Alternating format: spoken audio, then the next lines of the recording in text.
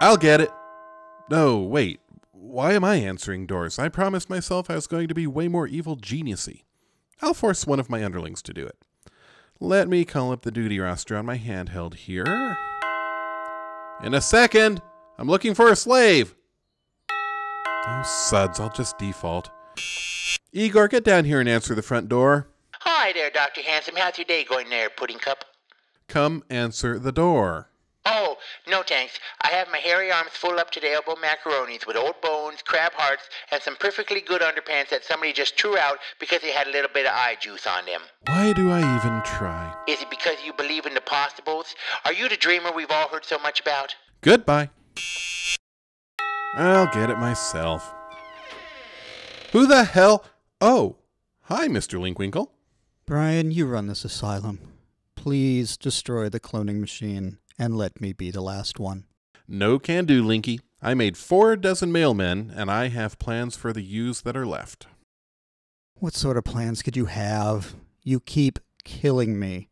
I just want to be left alone or allowed to die, you madman. Oh, and here's your mail. It looks like you and that sex pervert you live with got fancy invites to something. Thanks, Mr. Linkwinkle. Destroy the machine. Have a shred of decency, for God's sake. Destroy them. Not a chance. Bye. Okay, what do we have here?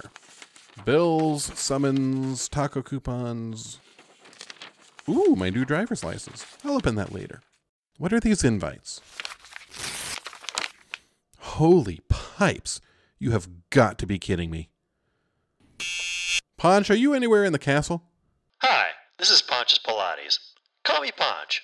Quit fooling around, which I understand for you is a loaded statement. You have reached my castle voicemail. Please leave a detailed message at the tone. Unless, of course, you're Brian, in which case, go jump in the moat.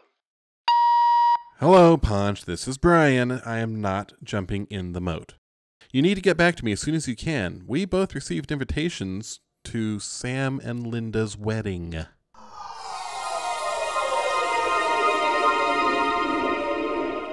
We received what? You were screening the intercom? I was in the middle of something. And you're nude. I was in the middle of something. Here, put this on and then take a look at the invitation. Wow. I can really wear your Star Wars robe? Normally, no, but I don't feel like staring at your naked body. Ooh, this is comfy. I feel all warm, like the inside of a Klingon or something. Have you even seen Star Wars? Not all the way through. What? Every one of our generation has that movie series in their DNA. I went to see the films, but I always took a date, and we ended up making out 5 or 6 minutes into the movie. So I kind of don't know too much about Luke Skyhopper and his pals. Don't they go to a wizard school or some sort of thing? I hate you. I understand you have some mail for me? Here. You are cordially invited to attend the nuptials of Samuel Clemens Wolfe and Linda Danvers O'Hara. The wedding to be held at the Castle, 2 Castle Road, unincorporated, bi-state area, 2 p.m. Brian, this says the wedding is on Saturday. This coming Saturday. What are we going to do? I don't think we have to do anything. Clearly, if they're sending out invitations, they've got everything already taken care of. This is Sam, remember? Shit, you're right. Come on, we need to look into this. Hello, lovely friends. Are you confused by how modern everything is these days? Technology, social media, virtual reality, and clones of all kinds.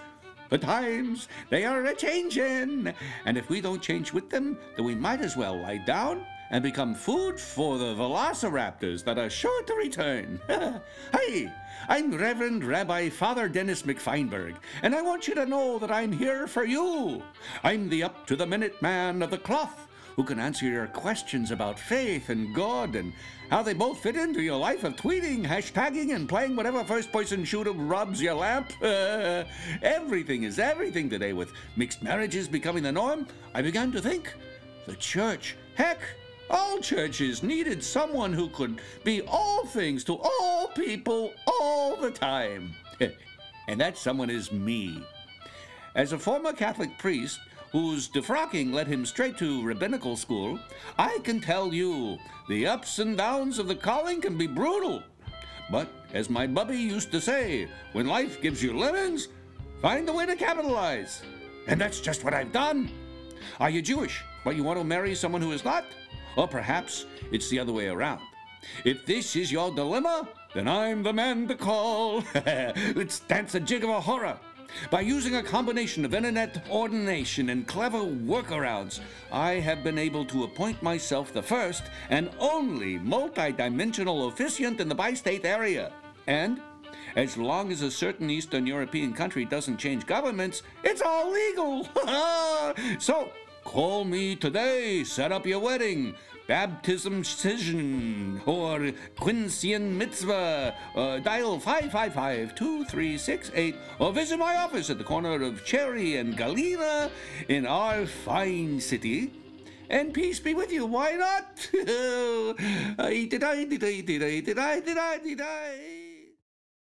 Are your pants too loose? Are your shirts too tight? Does your jacket hang all strangely when you're on the town at night? Then you need to visit Mr. Longchalk in our fine city. Located at the corner of Cherry and Galena, Mr. Longchalk has been in his shop since 1951, hemming trousers, letting out coats, sewing cuffs, and doing any and all tailoring jobs you might need. Even at 97 years old, Mr. Longchalk's hands are steady and accurate, and he'll measure your inseam in a way that'll make you think, hey, that brought up a few questions about us both. Need a tuxedo? Rent from Mr. Longchalk. Pants ripped because you've girthed your fat ass up on candy? Get 'em mended by Mr. Longchalk. And at Mr. Longchalk's tailor shop, you'll also find a nice selection of accessories like belts, ties, boot knives, and hats. Oh, and while you're there, take a look at Mr. Longchalk's collection of severed Nazi fingers.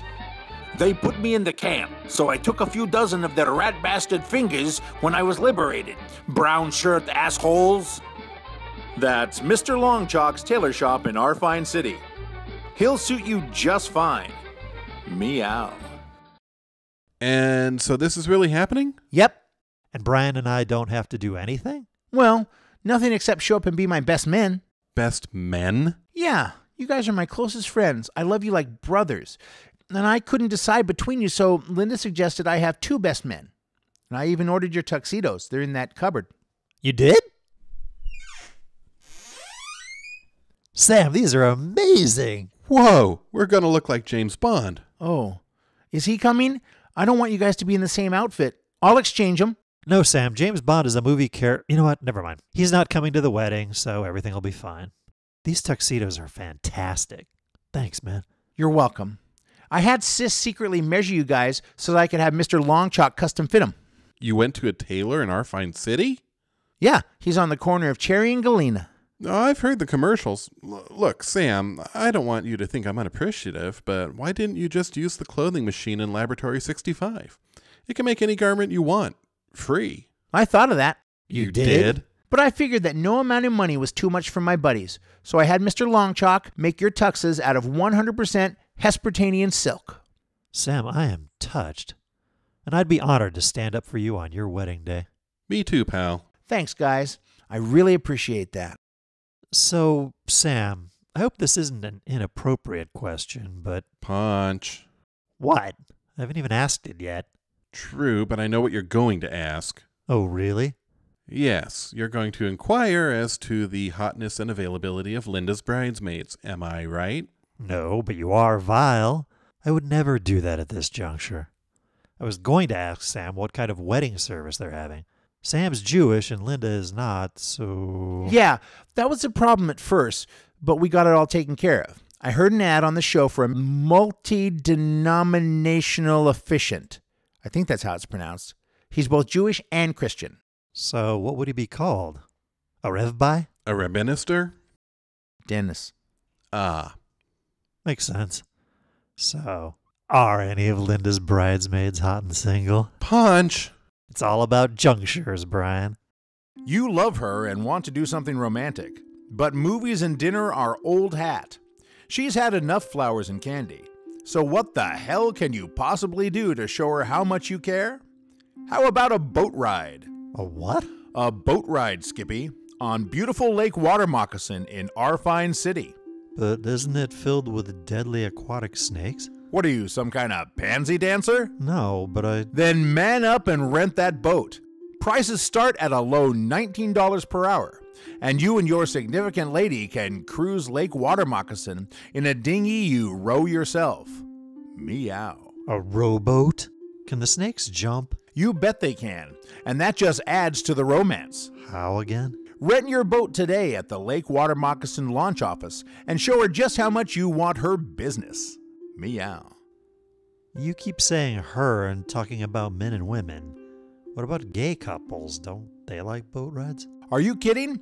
Gay people aren't stupid enough to go anywhere near a lake teeming with venomous serpents. Hey, Call the Lake Water Moccasin launch office today and row your boat gently down the stream.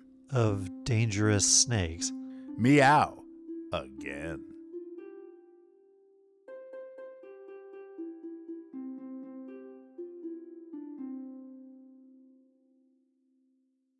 When a mix-up in paperwork accidentally wed two heterosexual bachelors, they thought things couldn't get worse. Then a judge told them they'd have to live together for a year until the clerical mess could be sorted out. But what's to keep them from killing one another while they wait? Those are just some of the problems Brian Hansen and Ponch Pilates face as groom-mates. Ponch, I told you to buy groceries. I did. But where's the meat, milk, and eggs? Brian, I'm a vegan, remember? I only bought vegetables. You only bought beets. And your colon will thank me. Wacky! Brian, are you using my big plastic tub to grow baby alligators? Yeah, Why? I need them for my death pit. How else can I threaten my enemies? Well, you can't grow them in my big plastic tub. I use it to ferment organic kombucha. Well, at least now it smells better. Ouch! Good morning, baby. Last night was amazing. Get your hand off me, Ponch. Brian, what are you doing in my bed? And where's Cynthia? I accidentally disintegrated my bed with a death ray. Oh, and Cynthia took off after I made her breakfast. Brian! Set sexual equality and understanding back 100 years and set your dial to hilarity with The Groom-Mates. Thursdays at 9 on KRFYN TV. Meow.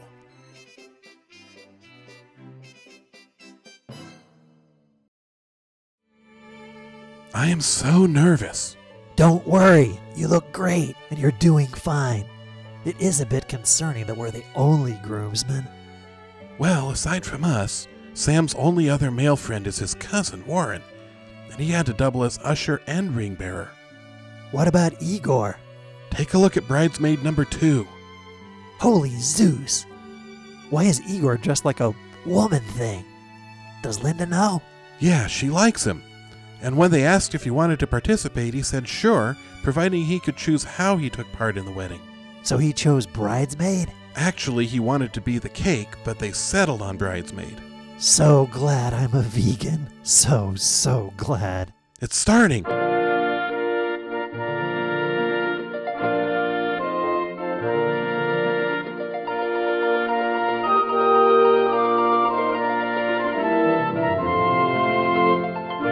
Wow, Linda looks beautiful. She sure does.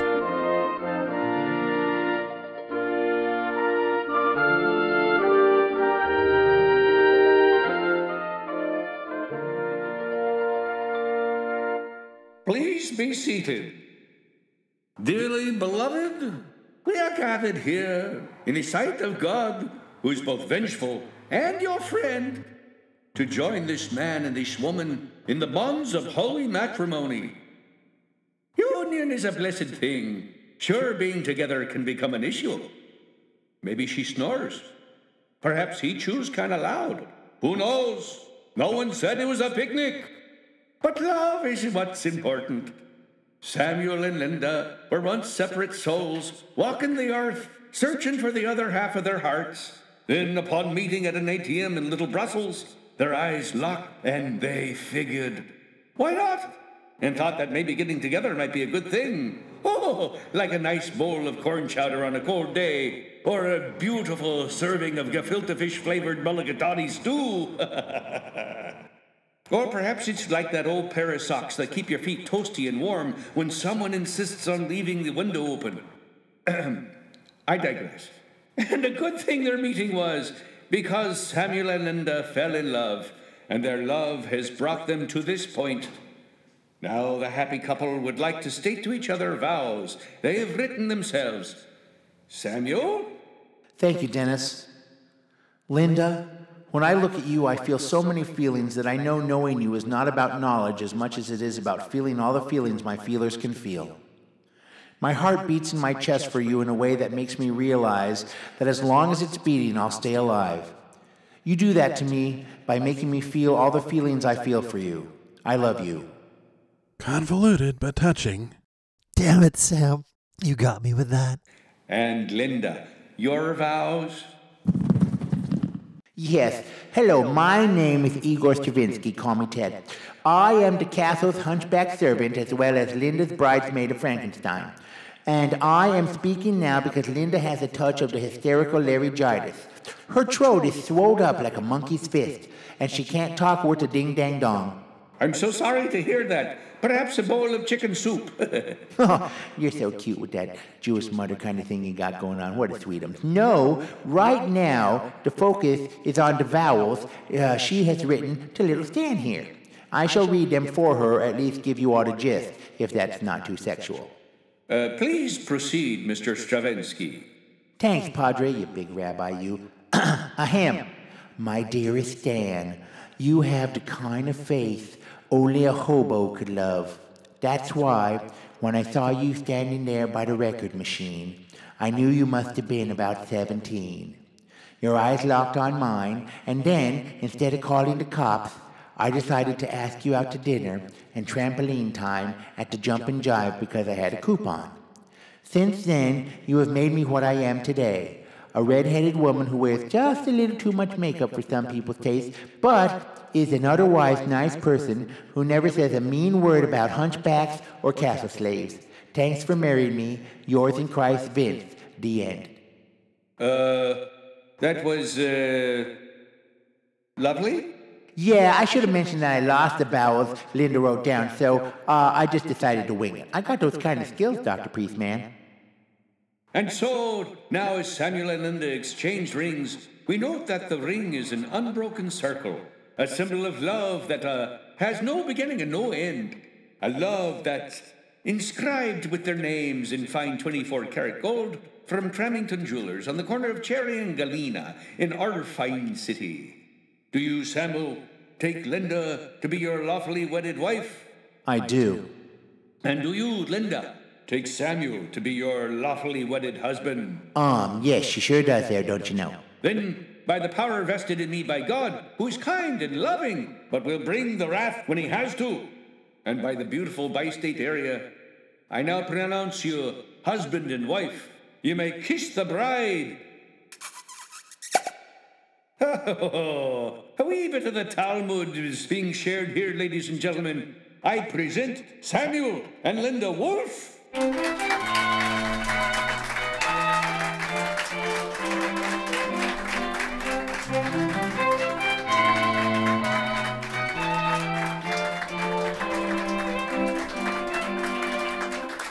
And we'll be back to dance a horror jig right after this. And I'm Little Shaver, and I'm here to introduce Tumbleweed Town. It's a real old-timey western theme park with horses and wagons and gunfighters and such. Ever since the news shut them down for losing 3 kids in a mine shaft, the folks at Tumbleweed Town have been working really hard to get things all safe and purty so that they could reopen. Now they've done it. They's made the roads dustier, the sarsaparilla colder, the Indians more Indianer, and everything better than it ever was. And all through summer, admission is just $99. As my brother Big Bubba says, whee! Heck, I forget the rest. So won't you bring the whole family to Tumbleweed Town? It's in beautiful our fine city. Take the 121.5 highway and get off when you see the big fat neon saloon whore. See you there.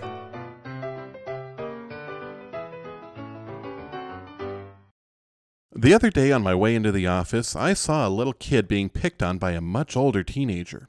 I know bullying when I see it, so I pulled my car to the side of the road, grabbed my handheld punch-to-the-face ray, and took care of business. But I can't be everywhere, and Seuss knows that Commodore Thundernuts has his girly hands full. So what are the picked on in today's world supposed to do? The Comachinga County Personal Protectorate has just the solution with Battle Apes. Funded through a generous donation from Toxichem and every brilliant yet spindly geek in the bi-state area, the Battle Ape program provides the chosen out and set upon with the opportunity to be defended. No more attempting to solve bullying problems on their own. Each person who applies and is accepted will be paired with an ape of their choosing. Said ape will defend its user whenever danger from bullying arises. The apes range from small and wiry chimps and bonobos to large and destructive gorillas and orangutans. And every simian in the Battle Ape program has been circus-trained to fight like a berserker on amphetamines. So look out, thugs, your days are numbered. And the Battle Ape program is completely free to those who can show the bruises of earlier encounters with criminals and lowlifes. If you're afraid to go to school, work, or the corner for a bottle of milk, then call the Comachinga County Personal Protectorate today and sign up for the Battle Ape program. Why continue to get your ass kicked when you can have an ape fight your battles for you? Oh, I almost forgot. Some of the apes in the program also sexually assault their opponents. So there's that. Igor, that was a beautiful ceremony. It sure was there, Dr. Handsome, and it was really nice of you to pay for Stan and Glenda's honeypot in Hawaii. I'm happy to do it. They deserve a quiet vacation. Plus, they can water the plants in my summer house while they're staying there.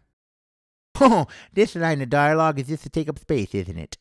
Well, guys, we're off. See you tomorrow. Okay, Ponch, just where are you off to? And are those two of Linda's bridesmaids? Yeah, meet Kimberly and brown-haired girl. Gabrielle. Whatever. And why exactly are you dressed like pantsless Han Solo and two slutty Princess Leias? We're going to the Star Wars convention in Atro City. I attend every year. Igor, put on Dr. Handsome's robe and join us. Oh, I'd be happy to there, Poshy. You'll do no such thing. Ponch, I thought you didn't know anything about Star Wars. Earlier today, I am confused. Brian, we're the same generation, remember? Star Wars is in the blood, baby. I was just having a laugh at your expense. Very funny. So, now if you'll excuse me, Kimberly, what's her name, and I have to make the Wookiee with 3 backs. Ooh, the Force is strong in this one. See you, Brian. I hate him sometimes, Igor. Oh, Dr. Handsoap, no hating today. This is a time for love. Stan and Limba got married. Posh is off having disgusting sex with 2 girls he just met. And you and I are finally alone, so that we may explore the mystery that is our enormously erotic connection. Touch my leg, Scar. Ponch! Wait up! I'll grab my Darth Vader suit!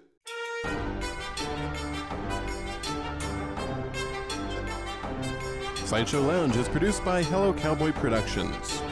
All rights reserved.